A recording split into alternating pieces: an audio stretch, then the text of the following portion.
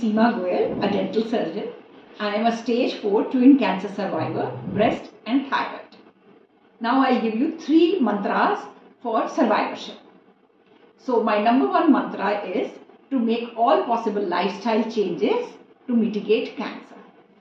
Number 2 mantra is to all follow-up appointments, medicines prescribed and tests advised is sacrosanct. Never miss out on your recall appointment. Number 3 mantra is that in this journey, attitude is everything. Have an attitude of gratitude. I have had my own share of problems, be it COVID, rib fracture, arterial clot, heart problems, lymphangitis. But in spite of all this, I live my life full of faith and hope. Each day, I get up and enjoy my day to the fullest.